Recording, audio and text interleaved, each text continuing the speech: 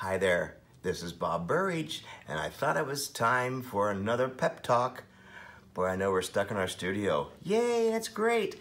But one of the things I was thinking about is creative painters, and I discovered that they all seem to have the same creative habits.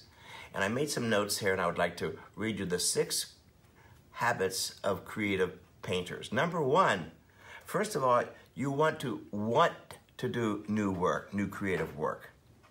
That's the first thing. You'd be surprised. Some people don't even think about that. I want to really create new works. Write it down. I want to do new works, not the same old, right? And the other one was they have confidence. Confidence that they know they're the closest thing to this painting, and they're the ones, and they have all the facilities to do it right now. So confidence is a big thing. If you're kind of wishy-washy, you're going to do wishy-washy kinds of paintings. I think you know what I'm talking about. Humility, oh boy, that's a big one.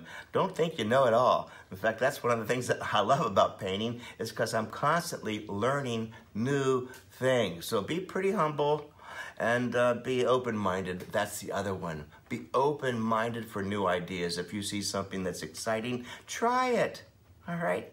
This is, again, part of the creative habits of creative painters, all right? Energy. This is not the time to be sitting on the sofa and lazy in your studio. Get up there and get going. Have the energy. Take all your vitamins, but make sure that this is not the time if you've got some aches and pains. Take those aspirins, take your meds, and get into that studio and get off that sofa. And of course, action. That's the last thing. Action. Do it now, not tomorrow. I'll write it down and maybe I'll do it later. Action now. So be excited. Be enthusiastic about your work. And mostly be curious and be exploring through the whole process. And remember, you're the mad scientist.